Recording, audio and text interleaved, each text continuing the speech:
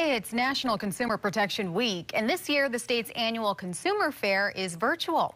Various consumer issues will be discussed every day in a one-hour session from noon to 1 p.m. Starting today, experts will go over Social Security fraud, identity theft, COVID-related scams, and mail scams. The goal is to educate consumers and keep you from falling victim to these schemes.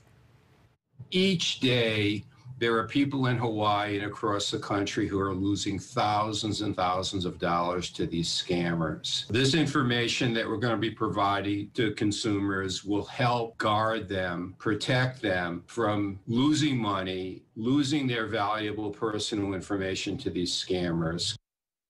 As mentioned, the DCCA Consumer Fair kicked off today. We do have a link to the event on our website, khon2.com.